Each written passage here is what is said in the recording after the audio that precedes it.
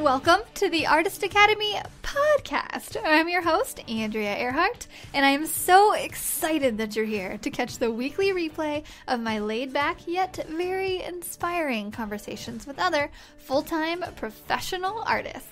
The purpose of this series is to show aspiring artists that it is completely possible to have a great career in the arts. And if you ever want to tune in and have your questions answered in real time by myself or featured guests, then just check out the schedule over at facebook.com/groups/Artist Academy every Tuesday to catch us on live. I'll see you there.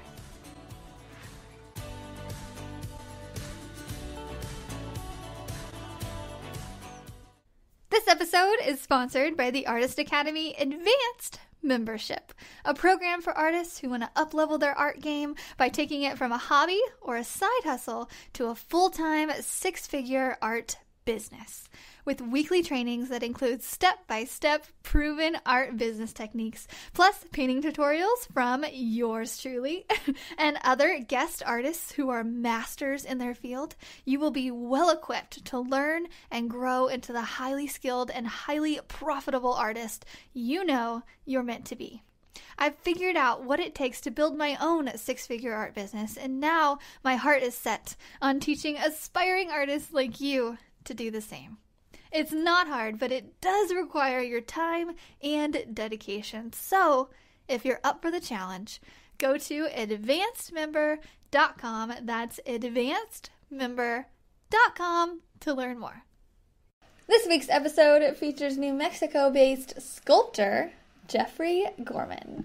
Geoffrey applied to be on the podcast a few weeks ago, and as I was checking out his Instagram to see if he would be a good fit, I was thinking, this guy looks really interesting.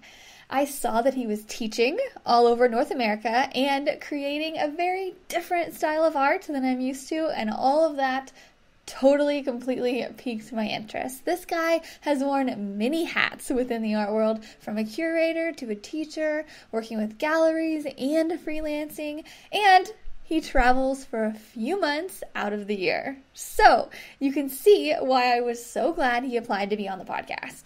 And with that, I just want to mention that if you think you would be a good fit to be interviewed by me live, you can go to artistacademypodcast.com to nominate yourself or your favorite artist to be a guest. The only qualification is that every guest must be a full-time working artist because, as you know, the purpose of this series is to show aspiring artists like you that it is completely possible to have an amazing career in the arts, and I think this week's guest is an amazing example of just that. So let me know what you think about this episode with Geoffrey Gorman. Can you just kind of introduce yourself to anybody who might not know who you are just yet and just kind of give us a little background about how you got into art and what you currently do? Sure. So my name is Geoffrey Gorman. I live in Santa Fe, New Mexico. I've lived here for about 40 years, and I've had a varied career. It's been almost all of my adult life I've been in the arts. I went to art school many years ago. I went to a couple of different art schools studying photography. Then I moved to New Mexico, and at that time, I became a furniture maker. So I made custom furniture for a while. And then I got out of that and was kind of trying to figure out what next to do, knowing that I've been an artist basically my whole life. I started working for galleries, and I worked for a big contemporary gallery in Santa Fe for quite a few years. It was the biggest contemporary gallery. Traveled all around the world in that job. I was the assistant director, then I was the director of the gallery. Then when I moved on from there, I started working with artist estates. So I worked with a couple of prominent artists based out of Santa Fe, traveled to Europe to set up museum shows. Got out of that, and then I became an art consultant. I've been an arts curator. I've been an arts writer. I was a life coach for artists for quite a while. I taught seminars around the United States on the business of art. This kind of goes on and on. But you asked. Yeah, I'm interested. And then to make a long story even shorter, about 15 years ago, I was coaching a group of about 80 artists in Santa Fe, and we would have these weekly meetings, and we decided, I was working with a college here, to put a show together and it was St. John's College, based on the great books. So we selected 4 of the books, and then we asked these artists to do an artwork based on one of the 4 books. And I hadn't done any artwork in about 30 years, and I had been a photographer. For the heck of it, I decided to make a sculpture. I read The Adventures of Huckleberry Finn. I made this sculpture of Huck floating down the river for this show. First thing I'd done in a long, long time. And for some reason, it just kind of opened the floodgates. I started working with found and recycled material. It was very serendipitous because that's what was in my backyard. It's been 15 years since I did that, and luckily about 12 of it, I have been making a living at this. If you look at my work, you'll realize that it is pretty unique. There aren't a lot of people that are doing exactly what I'm doing, and it's been quite an adventure. That's amazing. That's so awesome. I think you've worn almost every hat that you can in the art world. I have, and it's been pretty fascinating because now, being a practicing artist, it's a very, very different perspective. I taught at a couple of colleges around here, and I taught workshops around the United States, consulting artists on how to get the business together. Since I've become a practicing artist, I think one of the people often ask me, my very first piece of advice, which is not sometimes what people want to hear, is, the artist, first of all, you have to be at the table to figure out what your career moves are going to be. Second of all, you got to use your elbows. And when I used to consult artists, I used to maybe not be as pushing them to be as persistent as I realize being an artist now. You really, really have to be. So that was one of the very first things I realized when I became an artist. From coaching artists to being a practicing artist are 2 very, very different things. Yeah, definitely, for sure. So when you mean being persistent, I think a lot of people who are listening to the podcast or live with us, they're like, yeah, like I know I need to be, but it's so like everybody's so like introverted, really. And so I know. And Andrea, and I don't want to lecture you, but because I've spent a lot of time on this, there's some myths that I think us artists carry around with us. One myth is that somebody else might make our art career, like a gallery dealer or an arts agent or a partner or whatever. That's a myth. Another one is that we can afford to have somebody else speak for us. That's a myth. We can't. And I think that about 98% of us are actually more extroverted than we realize. I think there is a percentage that's really, really introverted and can't do this. But bottom line for me is probably the biggest motivator I've had here is, if I don't succeed at this, what am I going to do next? And the only thing I came up with was become a realtor. And so I'm pretty motivated, to make a living at being an artist. So that's amazing. That's great. That's also one of my motivations as well, because I'm like, okay, if I can't make this work, there's nothing else that even sounds really fun. So yeah, I mean, I know I can't work with people. I've become so wild now and so untamed that when I'm in big groups of people, I'm just a troublemaker. Oh, really? Oh, yeah. That's amazing. And I think you're so right with the whole, there's a small percentage of people, who are extremely introverted and it's so hard for them to talk to people. But for the majority of us, it's not that hard. We're just kind of making up stories in our head. So I love that you mentioned that. And Andrea, I would say to you or anybody else, who is the number one expert in the world about your work and your life and your career and your passion and your thoughts? Who's the number one? Yeah. Exactly. It's you. Yeah. It's you. So why are you handing the reins to somebody else? Yeah. Now, I have to tell you, when I started getting into this, I went, amazingly enough, to Dale Carnegie. I did this thing called Toastmasters because I was really shy. And I knew that if I got into this, that I would have to be my own spokesperson. So I did some training to become more of a comfortable in a public setting. That's amazing, and I love that you said that too. That it didn't really come naturally, but you're at that point. How long were you in Toastmasters?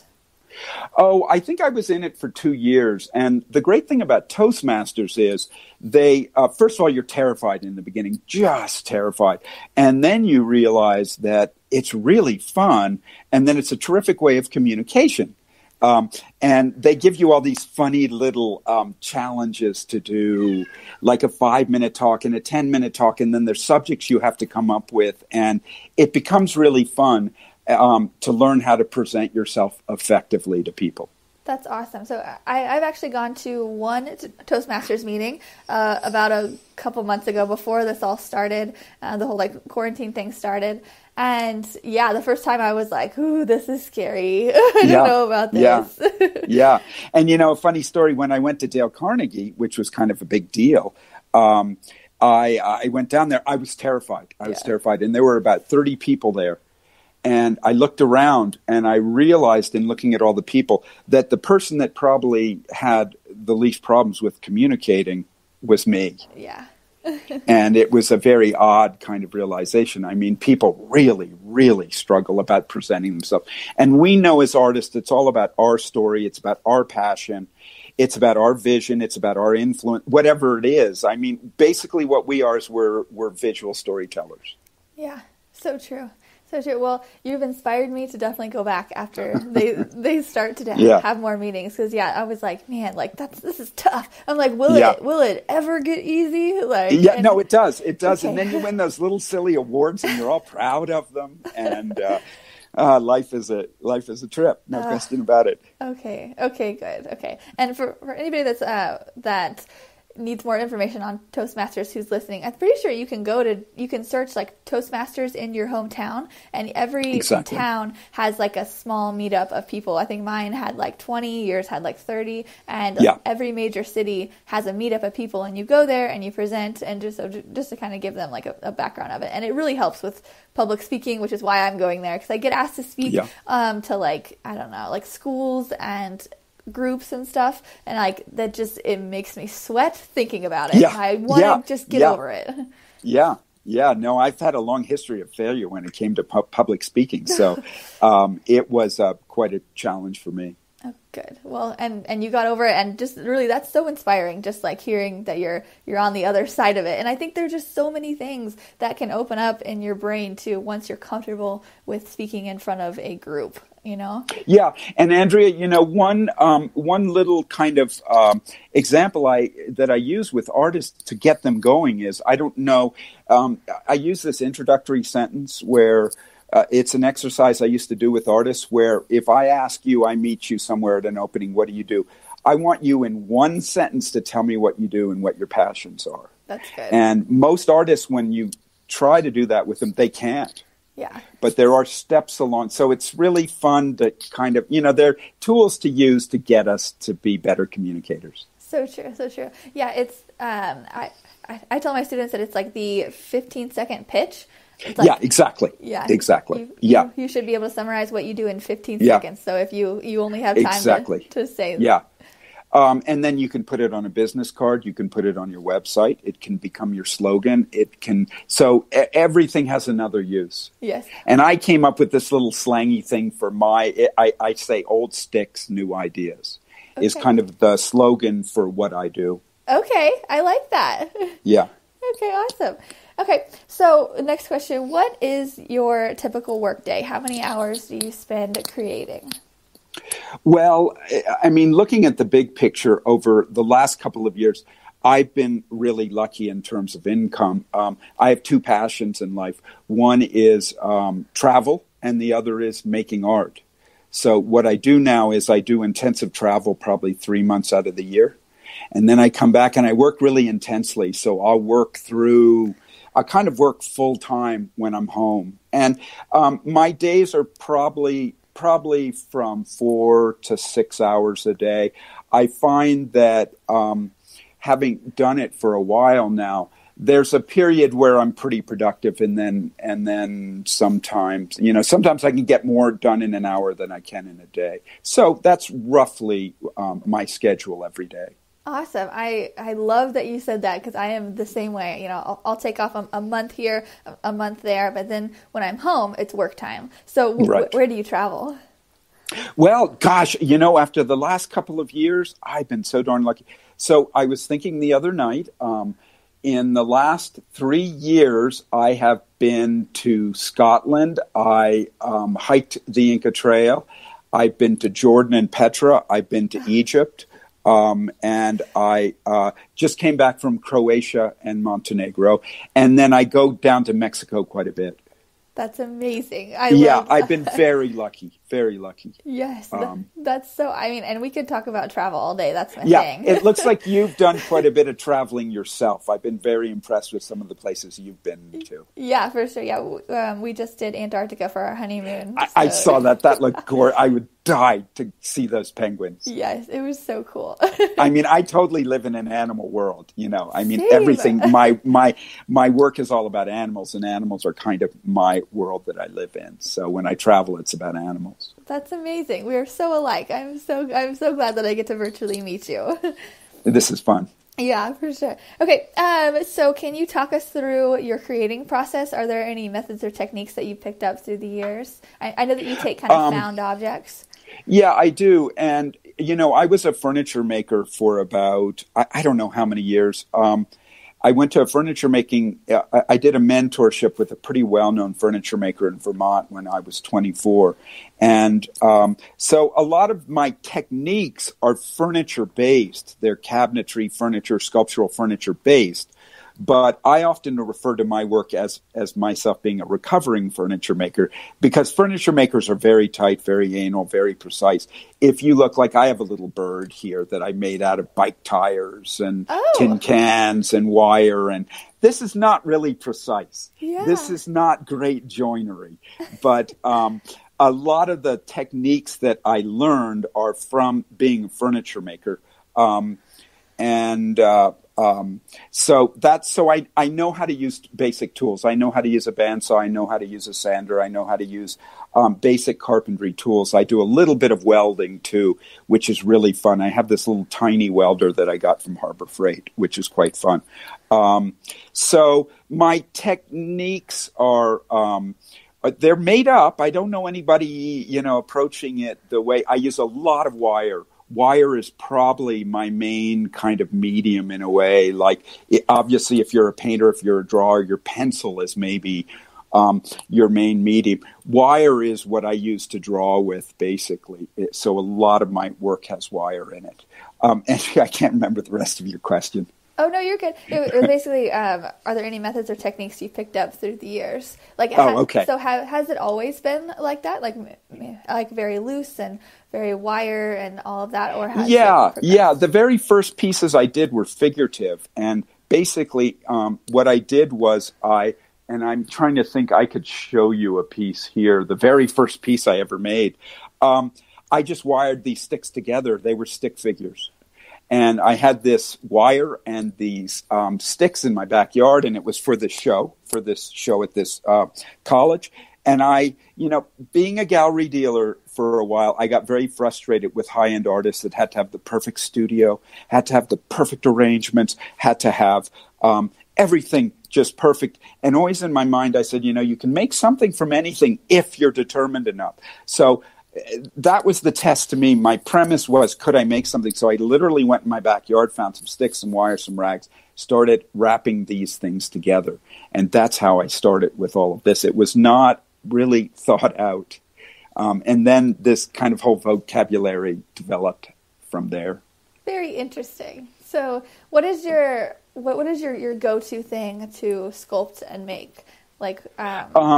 You mean imagery or material? Both. I think of my art as journaling. I think of what I'm doing is I'm taking my daily experience of living in my life and what I know to date, and I'm turning it into something physical. So that's when I made this guy. So this is one of those ravens kind of talking to me. So my experiences are what I translate in. I spend a lot of time, I have a beautiful bird feeder out here. I spend a lot of time looking at the birds. So I do a lot of small songbirds. So the interaction of animals around me is often what influences what I make. Now, the other side of it is sometimes the material I have will influence what I make. In other words, bike tires, I use a lot of tires and a lot of inner tubes. And when I first started working with them, I thought, what's black? Obviously, a raven is black, right? So I started making these ravens. Now, what this is, and this is a go-to. I build a lot of ravens, a lot of birds. This is foam, taxidermy foam, that I've glued a wooden beak to, and then I've wrapped it with bicycle tires. Oh my gosh! So that becomes the base, kind of the armature for everything else that I'm going to add to the piece. So I do a lot of birds. I do a lot of dogs. I do a lot of rabbits. I also do wings. So I'm starting to fabricate these cicada wings. You can see that I fabricated a metal armature to attach the wings to. So I do a lot of wings. I also do some bronzes. I've started making bronzes. This is a bronze rabbit that the rabbit is cast, and then I hand finish them, and then I fabricated a base for him. So it's just about all animals now. I'm not doing a lot of figurative work anymore. Yeah, very cool. I like it. Yeah, I'm very much drawn to animals over figures, like so much more. And so who are your buyers? Like, where do you sell this stuff? Where do you... Well, I've been lucky. I've been to a bunch of art fairs literally around the world. I had a show in Beijing, China, at an art fair, and I've worked with a couple of really good dealers. Unfortunately, they've all gone out of business. I worked with one woman, Jane Sauer, who was very well known from St. Louis, and I worked with her for about 5 years. And Jane kind of tucked me under her wing and brought me around the world and really believed in my work and introduced me to a lot of collectors, a lot of museums, a lot of art consultants. And that was about 10 years ago. That I worked with Jane. So Jane introduced me to this whole level of collectors then who I've kept up with. Now, the other thing that I do is I also teach workshops around the United States and in Mexico. And I also have picked up clients from the United States and Mexico. And then Facebook has been really good for clients. It's a great way to stay in touch with my clients. And I get quite a bit of response on Facebook I do a lot of commissions for my clients. And then I have galleries around the United States that are great to work with. They bring me some clients. I have a great gallery now in Santa Fe called Jacoby Fritz. And so through the years, I've managed to build up this client base. It's been about 15 years. Yeah. Amazing. Yeah. Awesome. So would you say your clients are mostly like personal collectors, or like do they get your stuff for their businesses, or? It's funny. It's been a little bit of both. I have a collector down in, I think he's in Texas. And I just realized the other day, sometimes being an artist, you feel like Rip Van Winkle. Suddenly something appears and you're like, where was I for the last? And I think he's a medical marijuana distributor. And he tells me about that he puts it in my work in all of his offices, which I find very funny because my work's a little trippy to begin with. Oh. I have worked with some art consultants around the United States. I have a terrific art consultant that has placed my work for Delta Airlines in Atlanta and in Dallas in their hospitality rooms. So, and then I have a lot of private collectors, which is really fun too.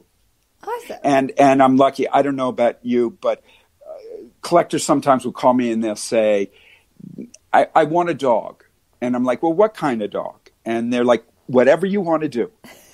And I've been very lucky. I mean, people like my work, and I think I've had like 100% return, satisfaction. My Yelp ratings are very high. Oh, good. No, I'm kidding. That's a joke. That's a joke. So I have a real mix of clients. Oh, that's awesome. Like, and that's so cool to hear because I know nothing about the sculpture world. It's a little different than the painting world. How so? I think it's a little tougher because a lot of people, quote unquote, don't collect sculpture. They don't collect 3D objects. Yeah. And I think that's why I've tried to make my work as compelling and personal and honest as I could to really obviously get that connection with my clients. My work is pretty unique. So in working with galleries and having done quite a few art fairs, I think I've done 12 art fairs around the world. People tell you exactly what they think at art fairs. Nobody cares to tell you that they hate it or they love it. So you get this amazing feedback to see how people connect with your work. So that's been very helpful. Very nice. Okay. So you mentioned that you've done a couple art fairs and shows in Beijing and just kind of all around the world. Where's your favorite place to do an art show? And how do you get everything there? Like, your stuff is bigger. Well, and to clarify about the art shows, this is not where the artist is doing the art fair. It's where the dealer is bringing your work. I don't really do the art fairs where the artist brings the work. The dealers bring the work. So let's just say in Beijing, China, when I did that art fair with Jane Sauer, we had to crate it all up. It was very expensive to ship it over there. I think it was $15,000 just to ship the artwork over there. Yeah, wow. Yeah. Now, I've done quite a few fairs in Chicago. The fairs are called SOFA. It's sculptural art, and they're what some people might call craft. I've probably done quite a few SOFA, and we would drive a truck from Santa Fe with the artwork in it. And as you know, Andrea, shipping now is really expensive. So these art fairs are, I don't know if they're as busy. Certainly through what we're going through right now, they're closed down. Yeah. But it's a great way to meet your client base. Very interesting. I'm just soaking all of this in. I think it's so interesting. Okay, is there something you don't like to paint without or create without? Yeah, I like that question because, every one of us has our own kind of vocabulary and our own Bible in a way and our own do's and don'ts. And most people never know what you will and you won't do in your career. So what I won't do is I will not use any animal parts.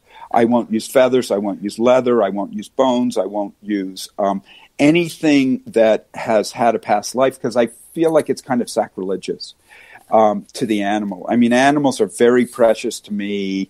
I mean, it's kind of almost this spiritual thing with me when I'm around animals. It really my mind really goes into different places. Now, in thinking about that, I am selling this work. I'm making a living at it, and I don't want to take an animal part and make up money off of it. I feel like that's disrespectful to the animals. So one of my challenges in doing my work is I want you to think maybe it was a bone or maybe it was a feather or maybe it was a part of an animal when in fact it's a bike tire or it's a piece of tin or it's something that... So my art is about transformation. I want to take one thing, an old bicycle tire, and I want to transform it into you thinking it's a bird wing or a butterfly wing. And I think our lives are about transformation. I think we're constantly transforming. I think we fight it. Luckily, us creative types get to go with the transformation that we're dealing with. We're very lucky in that sense. So that's probably the one thing I don't work with. That's amazing. I would not have even thought that as well. Yeah. That's a good question. Yeah, definitely. Yeah, and I think we're definitely one with our creatives. I think a lot of people fight it because we want to make money, and so we're like, we'll do this, we'll do that, but like listening to our inner creative and just kind of going with it, as you were mentioning, is just a key vital process. And I think you're a great example of that. You're just kind of going with it. You're like, I like this, I'm going to do it. Yeah, I'm going. As I say, it's coming back to that journaling in a way. I'm trying to just be very direct about what I'm doing, and I'm trying not to overthink what I do. And sometimes I'm trying to set up challenges for myself so I may not have the right material in my studio, but I'm going to make what I have in my studio work for what I'm putting together. So sometimes it becomes technical challenges for me as to how to craft something, which is fun. Yeah, it's all fun. Yeah. Are there any art lessons you've learned the hard way? Oh, the hard way. Art lessons. Life. The hard way. For me now, art lessons, the hardest lessons for me is with people, is my interactions with people. Those are the lessons that are the most challenging for me now because, and many of your viewers out there know, we spend so many hours a day in our head and we're mulling over things and we're thinking about what we're doing. And obviously we're very proud of ourselves and we're very pleased with what we've done. And we're lucky that we can create our world with our hands. But sometimes it can get a little overblown. And sometimes I can feel that I'm more important than I really am. And sometimes I can feel I don't get the respect I deserve. And so it's this weird kind of push and pull. And then when you go out to, into the public. And so those are lessons, I guess. My biggest challenges are my relationships with people in the art world. So those are my challenges. Yeah, I can definitely relate. I think everybody can relate to that as well. We're all just kind of like hanging out in our studio in our head, like, should I do this? Should I do that? I don't know. What are people going to think of that? Will people like that more? Like, it's just yeah, and you've got to get, and that in a way, you've got to get this tough skin. And in a way, that was like at the beginning of the program when you said to me, or I said to you, what have I learned? I've learned that we've got to be at the table, and then we've got to use our elbows, and we've got to be tough about, because we're literally putting ourselves out there for anybody to say the good, the bad, and the ugly. Anybody. I mean, we're just putting ourselves out there. And boy, the stuff I've heard recently on Facebook, I'm doing this video journal now. I got a woman that emailed me on Facebook, and I was talking about how can we stay in touch during these times. And she said to me, I have no idea what you're talking about. And I'm like, Okay. You don't get it. That's fine. I'm glad you told me. Yeah. I said, I'm just trying to communicate. So, you can't kind of take it personally. Yeah. For a lot of this. For sure. And I was listening to, I can't remember who it was, some kind of influencer, and he mentioned, he was like, yeah, I don't feed off of negative feedback. He's like, but at the same time, you can't feed off positive feedback too much either. Yeah. Because if you're looking for all those likes and you don't get it, that's almost feeding off of the opposite side of the positive as well. And it's just like, he's like, you just gotta like do it because you love it. If people like it, great, but like don't weigh too much on how many likes or shares or comments you get on something on like for feedback. Yeah, and I think that's a good point. That's the danger of social media because it's so one-sided. What I would recommend for people that are getting going in this is to, if possible, have 1, 2, 3 friends that have a really good eye, that they really trust, and it's not necessarily family, because family is often going to tell you what they want to hear. Mm-hmm. And it doesn't have to be an artist necessarily, but somebody that can come in and critique your work and give you a really honest perspective on it that you admire. And I still have people around me like that now, that I really admire what they say. So I get some of those people to still, and I've been at it for 15 years now, to critique my work. Because sometimes I'm doing this work, I have no idea whether I'm really communicating what I'm trying to do or my work is effective. So I think it's really nice to have almost like a team behind you that can come in and look at your work and go, what did you mean by this? Or whatever the case may be. Yeah. Good. I love all of that. Do you have a favorite past project? I have kind of a favorite macabre past project. It's it's, you know what? And it's probably not appropriate for right now. I did do a large deer, a very large deer, and he was in our community gallery here in our community center for about 5 years, with very large horns, and he was just such a noble, beautiful animal, and people would come by and he'd really speak to them about nature and about the beauty of animals and about and he's probably been my most successful piece that I've done that I feel really good about, and he's the largest piece that I've done to date. So I was very proud of him. Yeah, amazing. Okay, how big is he? You said life size, a very large deer with a huge antlers on him that I made out of scrap wood. And there's another piece I did which is kind of fun. It's 2 dogs and they're running. And, everything is a self-portrait to me. They're about myself and my friend when we went to India and we went trekking in the Himalayas. And the one dog who's kind of behind, kind of looking all tired and weak is me. And then my friend was like this, runner, and he's super fit. He's all in the front. He's kind of like, let's get going. And it's these 2 dogs on this path. And whenever I see that, I get a kind of a chuckle out of that. The state of New Mexico Arts Department bought that for their collection. So it's got a good home. Oh, Oh, that's amazing. And where's the deer? Is it the same place? The deer is, he moved on and he's in somebody's collection now. Awesome. He's safe. Yes, he is. So what are your future art plans and goals? What are you working on right now? What are you excited about this year? Well, this year, we know that there are a lot of challenges out there. I think my challenge is I don't have any big, huge plans right now, right at today. They change all the time. I'm doing a video blog, and I'm trying to really connect with people, and so I'm putting a lot of energy into that. I'm trying to basically do what comes to me. So I'm doing songbirds. I'm doing a lot of animals that I'm seeing along the path. For some reason, the other day, a ground squirrel started living in my back shed, so I'll be doing a ground squirrel soon. So I don't have a lot of long-range plans. I want to come into my studio every day, and I want to feel pretty fresh about it. And it's funny how, with all the craziness out there, I come into the studio and I start working with my hands and start looking, and it really calms me down and it really grounds me. And I'm very lucky to have that. We all of us creative types that we can go into this world that we've created. So no huge plans right now. And certainly all my travel plans got canceled. I was supposed to be in Vietnam right now. Oh, really? So, yeah. Oh. Yeah, and I would have gotten back last Wednesday. And luckily I canceled that about 2 months ago when things didn't start looking good. Yeah. So. Well, hopefully you can So go no back. Great big plans right now. Yes.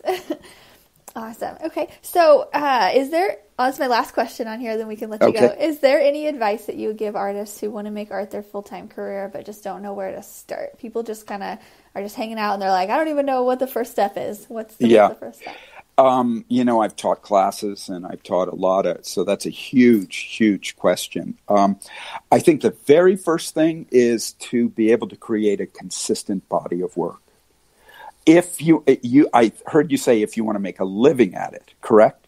Yeah. Yeah, if you want to sell it, if you want to sell the work, it has to be a consistent body of work. And it has to be, Georgia O'Keeffe said that successful artists at least have 2 exhibitions ready to go in their studio at any time. And I think what she meant was when opportunity, arises, you can jump on it. So think about that. I mean, a lot of artists that I've consulted don't have the work yet to become a professional. Yeah. They and when I was a gallery dealer, artists would come in with portfolios, and I'd say, "That's great. I'd like to see it after you complete 100 of them." And so that would weed out about 90% of the artists that I saw, because when you're getting going, everything can appear to be a little precious and a little great, and your family's telling you you really need to become professional. Well, do 100 of those. So it's tough out there. I can't say anything otherwise. It's a tough business. Now, there are a lot of very accomplished artists out there, as you've seen. Very, very. Look at Instagram. Look at any of these you're seeing. So number one is to really work on your vision, on your style, on what you're doing, and really come up with a unique voice that you feel is compelling. Because in selling art, there's a compelling quality to it. Because it's this give and take between the client and the artist. So that's number one, I would say. Awesome. And I think it's a big one. I do as well. Yeah, I think you're spot on. When I was in college, one of my professors was like, you need to create every day and you need to just paint as much as you can. Just over. Paint. Doesn't matter whether it's good or bad or in between. Yeah, and that's basically what you're saying. Just get it out, and in that process too, you're going to discover who you are as an artist. Exactly. Yeah, you are. Sometimes some of the artists that used to consult with me would kind of be all over the place. I mean, they'd have these different styles. They'd be using these different techniques. In the gallery world, they're not really looking for people that are multi-talented necessarily. They're looking for a vision that they can market and that they can kind of brand you with. Yeah, so true, yeah. And I feel like, for the past 5 or so years, I've kind of been all over the place too. And so when I come to create a body of work, I'm like, okay, what do I really like? Even I have to just think about it. Yeah. And just I do too. Too. I mean, you know how we are, us creative types, we're all over the place. Yeah. I mean, come on, we're taking everything in. No, it's a challenge. Yeah. Definitely. It definitely is. But we're all in it together and we're doing it. We're in it together. Yeah, we are. Awesome. Okay. Well, that is all I have. Thank you so much. I'm so glad thank you. I got to meet you. I've enjoyed this. You're just a light and to start my day. And this has been so fun. Thank you. Well, take care and stay healthy. Yeah, you too. I'll talk to you later. Okay. Bye. Bye-bye. This episode is sponsored by the Artist Academy Advanced Membership, a program for artists who want to up-level their art game by taking it from a hobby or a side hustle to a full-time six-figure art business. With weekly trainings that include step-by-step proven art business techniques, plus painting tutorials from yours truly, and other guest artists who are masters in their field, you will be well equipped to learn and grow into the highly skilled and highly profitable artist you know you're meant to be. I've figured out what it takes to build my own six-figure art business, and now my heart is set on teaching aspiring artists like you to do the same. It's not hard, but it does require your time and dedication. So, if you're up for the challenge, go to advancedmember.com. That's advancedmember.com to learn more. If you've enjoyed this episode, don't forget to subscribe to the podcast and leave a review. If you review our podcast and send a screenshot of that review to me on Instagram, I am at Art by Andrea Earhart. I will then promote your art on my story and tag you as a little thank you for helping me grow this podcast and our Artist Academy community. I have a reach of over 50,000 on Instagram, so this is a little help me to help you incentive. Also, if you ever want your questions answered in real time by myself or featured guests, then just hop on over to facebook.com/groups/Artist Academy to check out the schedule every Tuesday to catch us on live. I'll see you next week.